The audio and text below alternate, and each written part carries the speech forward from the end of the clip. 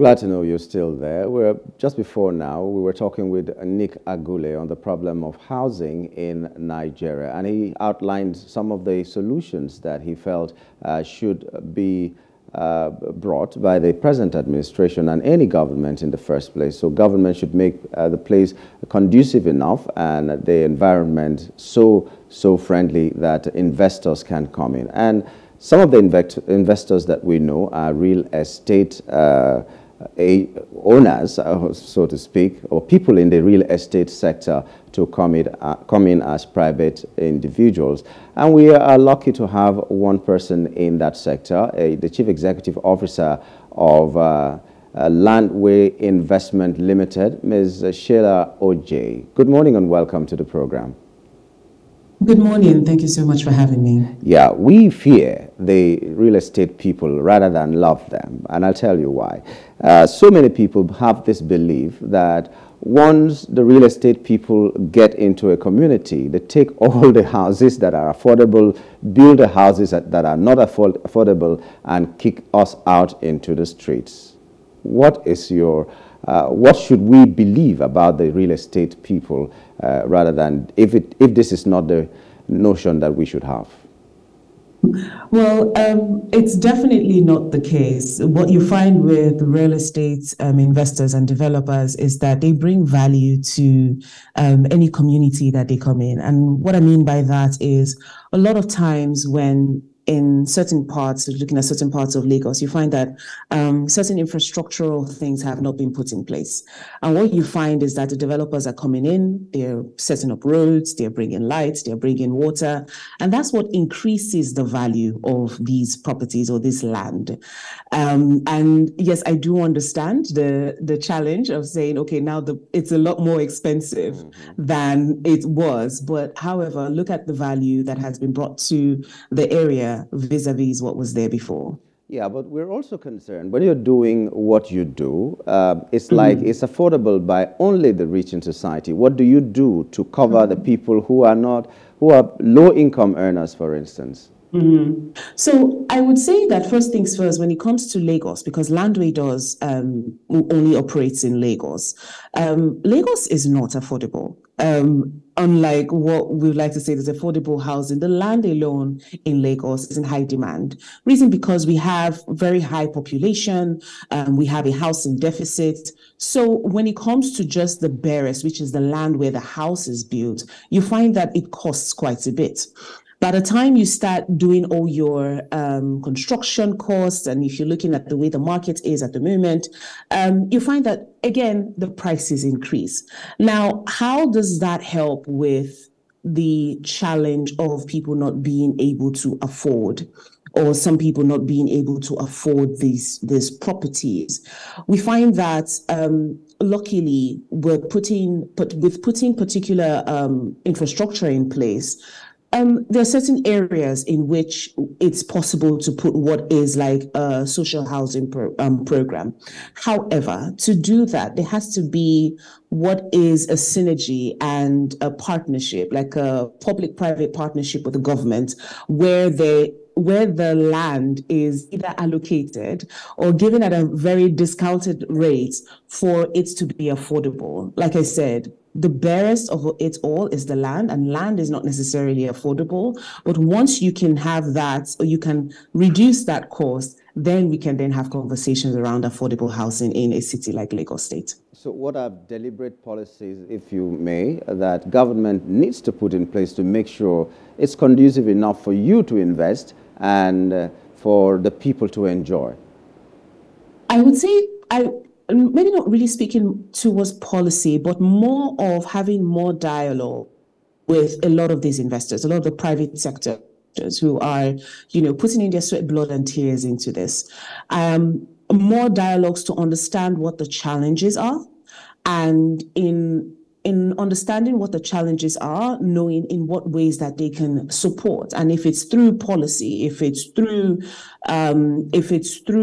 support, if it's through better infrastructure, just knowing what can be done and how we can collaborate together to ensure that the average Nigerian can actually afford a home of their own. So what are some of these challenges that the real estate investors have to face all the time? It's quite a lot. I would say first things first, because I was just talking about government. It's also a lot of change in policies and regulatory, a lot of regulatory standards that need to be addressed. But even just looking at the economic situation at the moment, I mean, it's no surprise with what's going on with FX and inflation. You find that your cost of building has increased just between, say, in the last few months, between September and now, the cost has increased by almost 25%. Because again, we are heavily dependent on importation. So quite a lot of things that need to be done to finish these houses and to finish these units are imported. And so you find yourself a victim to that. In addition to that, you then have labor costs on the rise as well. You also have the cost of even your transportation and your logistics of moving one thing from one side to the other. So for real estate investors and real estate developers at the moment, it's a very, very interesting time for the industry as a whole, where you want to do so much more, but you find yourself having rising costs on the daily.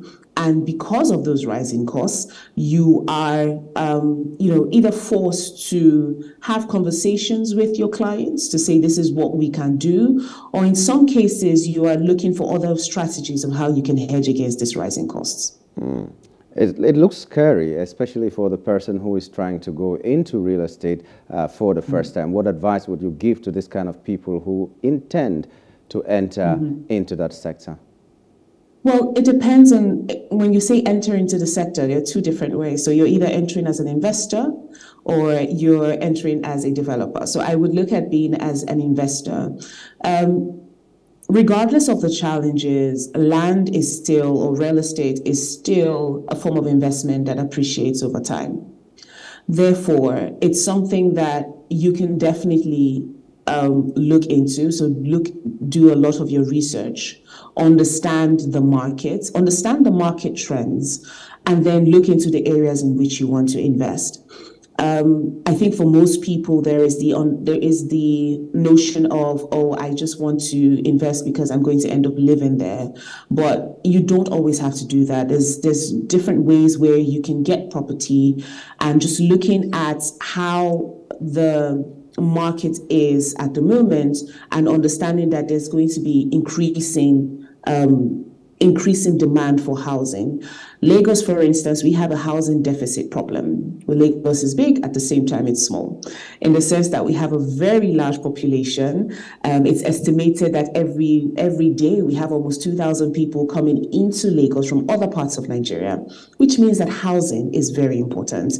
If you go to specific kinds of, to specific parts of the state, you would see there's a lot of mobility, a lot of movement, and traffic is one of the ways that, when you see a lot of traffic, there's a lot of people living in that particular city.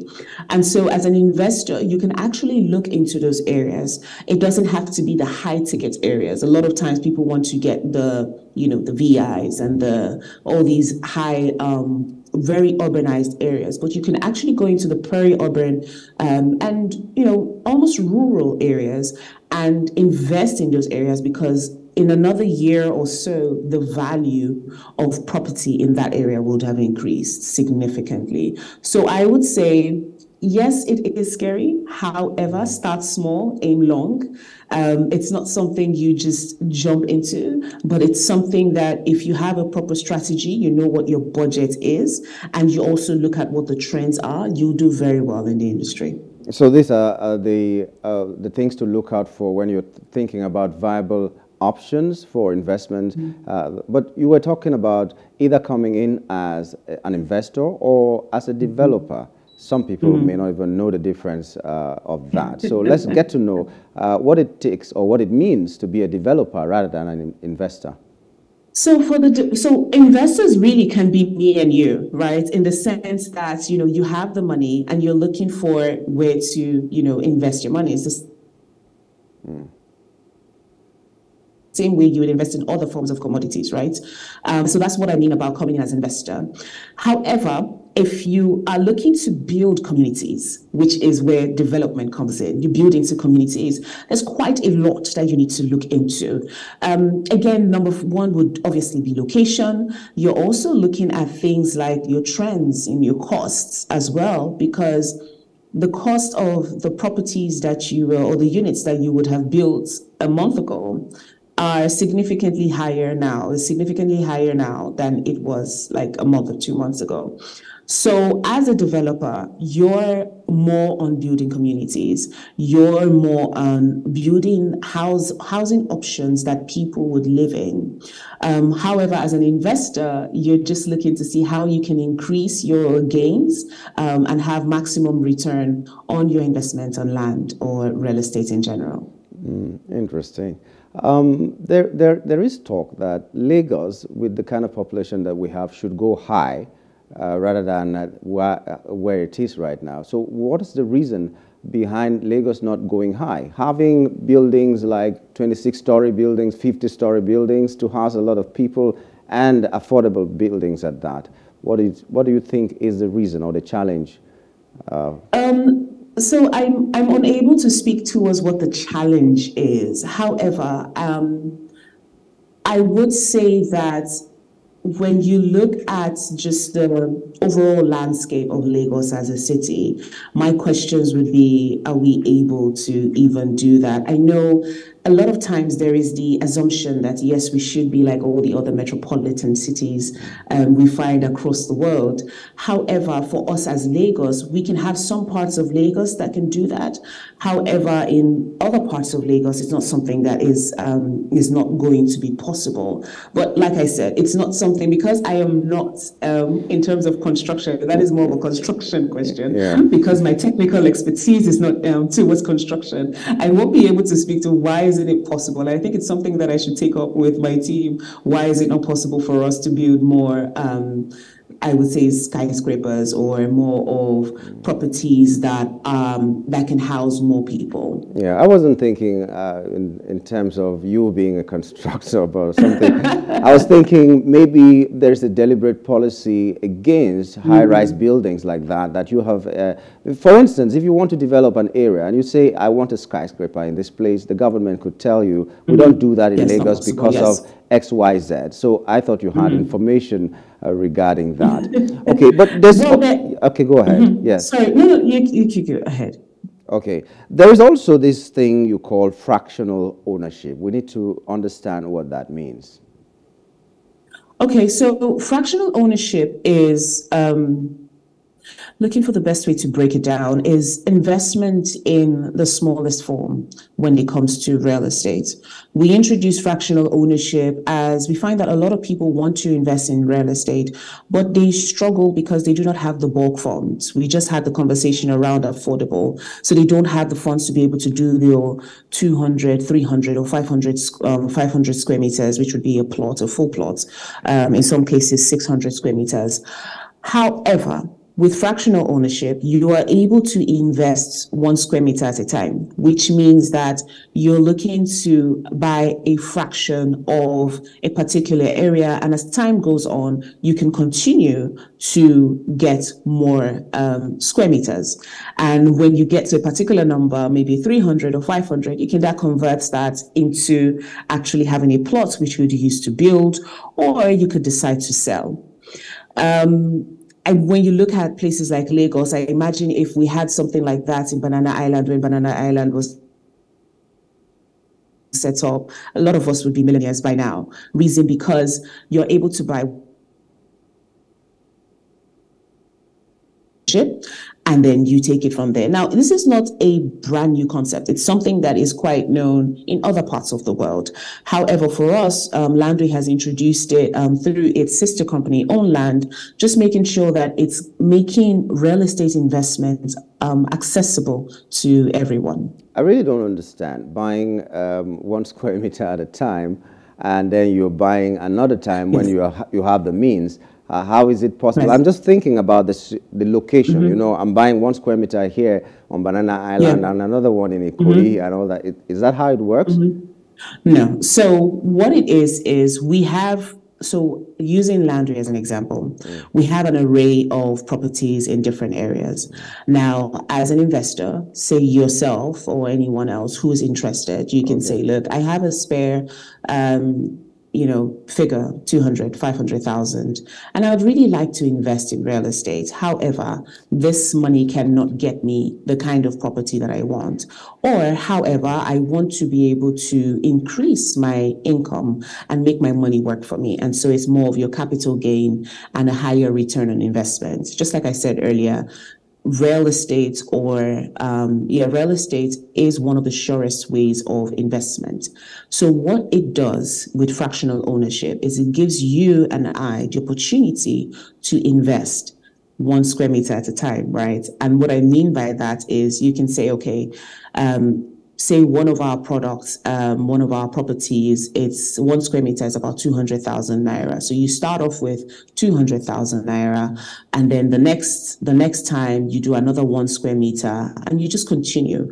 And in a few years, you're able to resell and get a return. So think of it when it comes to fractional ownership in real estate. Think of it of how you would trade in your stock market, right? Where you buy shares of a company and then after a while, you're able to sell. It's very much, not exactly the same concept, but it's very much close to it in the sense that you can buy square meters and you are either buying with the goal of converting to build in future or with the goal of reselling in future. And I hope that helps. Okay, yeah, it helps. But if I want more information, I'll have to contact you to have a sit down for 1 hour to explain it to me. But okay, here's the thing. Let's say I had a father that had a house, and now I am in that house. And I do not have money to develop that house to the standards that is required now. But I do not want to lose that house at the same time. How does the real estate developers or investors come in so that they can develop my house? I will still be a house owner, but I may not need to pay everything for that house, if you understand me. Do you have a package like that in real estate? So I would say in real estate, so you have your JVs, your joint ventures, which you can do with your real estate developers. And basically what that means is you own the property, so you own the land, and you want to, I'll just give an example. You want to build, say, a block of flats, or you would like to build a block of flats, or you would like to build a bunch of detached houses in that property. What you would do is have an agreement with the developers where they develop. So the land remains yours, right? They develop, and then you then have what is like a sharing, like a profit sharing. You can keep one of the properties. However, you're also able to earn income from the other ones that are there. It's something that is very well known in the space, where a lot of people who have land are able to have partnerships or joint ventures with developers. And developers typically look out for such opportunities because it means that they don't have to buy the land, but they are able to have it's just it's a partnership that works, and but they're able to build, and the person who owns the land is also able to get value and as well as increased income from that land as well. Okay, this is funny, but let me just ask you. In Lagos, we have what is really scary to investors in that sector, the omoniles. How do you cope with that? A private person can buy a plot and you are not sure, or even after building, you are not sure that it belongs to you. How do you navigate those waters? So I would say for us as Landwey, we do a lot of engaging, there's a lot of collaboration, a lot of conversation with Omonile. However, I would also say that if you're buying any property, it's important to do your due diligence. And in doing your due diligence is before you put your money down, ask questions. Also, go to the proper ministries to get information on that particular property, and in terms of ownership and documentation as well. We find that a lot of times people just buy based on the words of what has been given to them without actually doing their due diligence. So on that front, I would say, please do your due diligence. It's very, very important. On the other front, in engaging with Omonile, there is a lot of conversation that goes on. I cannot go into details when it comes to that, but I know for us at Landwey, we, as much as possible, we've had situations where we had a particular property and then the Omonile came and said, look, they're the ones who own this property, and we almost had to re-engage them as well. So I would say for us as an organization and for a lot of other organizations like ours, there's a lot of dialogue that goes on with the Omonile to ensure that everything is done well. But most of all, if you as a private person would like to get a property, please do your due diligence. Please get information from the appropriate ministries and ensure that the documentation on that land is actually correct. I'm concerned about the fact that Omonile may be just a Nigerian thing. You may not find that in the UK, for instance, or America. And is it a product of bad policy, or we should just leave it to chance? Can't the government do something about it? And if they can, what can they do? I believe that the government can do something about it. Again, it's a lot of engagement that needs to be done, a lot of dialogue that needs to be done. I think what also needs to be done with regards to the Omonile is also for them to see what the value that is being brought to their communities. They are being protective of their communities, if that's the way to put it. However, if they are not being engaged accordingly, and they are not seeing the value of what is being brought, we would continue to have this challenge that we have with Omonile and what you call land grabbers. So I would plead with the government to see how can we have more of these sessions, and also for the government to intervene, and also to ensure that in terms of documentation of these properties, it's done right. We find that sometimes there are certain gaps when it comes to documentation, which is what leaves room for things like this to happen. So with better processes and with better dialogues with all stakeholders involved, we should be able to solve this challenge that we have. The process of acquiring land and having a deed for it, a C of O, for instance, is so long. I hear the governor has to sign. Yes. So there is the governor's consent. However, there are other documentation that you can have. And I think that's another area where we also plead with the government to see how we can make this process seamless. It's a lot that needs to be changed in our policies on that particular front. And then whenever I have the opportunity, I like to unravel some of the jargon of any profession. Now, I hear something like ISIM. Let me get to understand what that is and what the futures are that mark that kind of a package out. Sorry, could you please, I didn't get you. Could you please repeat that question? ISIMI. There. So what are the innovative features that we should know about what you call ISIMI? I don't know what that is. ISIMI is what you mean. So ISIMI Lagos is our... you call it ISIMI? ISIMI, yes, ISIMI. Okay, ISIMI. Yes, okay. ISIMI, yes. ISIMI is a word... Okay, go ahead. Yes, it means rest. So ISIMI Lagos is our development over in the Ekpe axis. It's right next to the Lagos Film City that was just recently launched, or the groundbreaking ceremony for the ISIMI, for the Lagos Film City. And ISIMI is a wellness and and a sustainable city. We want to take people back to the very beginning. When I say very beginning, I say take people back to live with nature, and that is to encourage people to be able to live in an environment where there is better air, where they're able to, farm, where they're able to have that wholesome living. Lagos is a very, very busy place, and there's so much going on. And in a lot of ways, it's great as a metropolitan city. However, what Isimi provides is a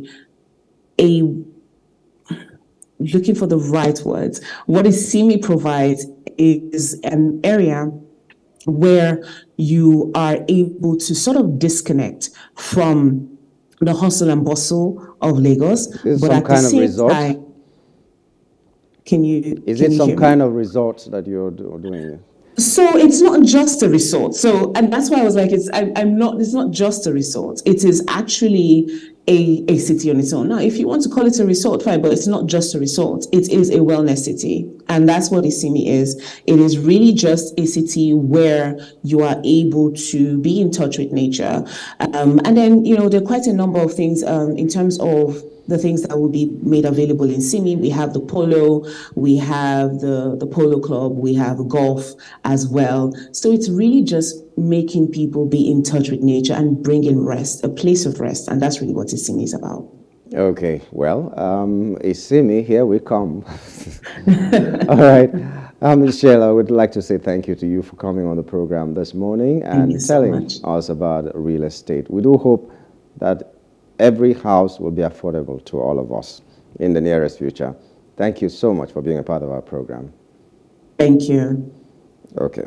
We've been talking with Ms. Sheila Ojei. She is the Chief Executive Officer of Landwey Investment Limited, and we were looking at real estate. Now that we have a challenge in housing in Nigeria, when the government does its own part, what can the private sector do? And that's where she filled in. And we're very glad that we were able to have her on the show this morning. And this eventually is where we wrap it up on the show. My name is Nyamgul Agaji, thanking you for being a part of this breakfast today. And on behalf of the entire team, I also say thank you. Up next is the news brief.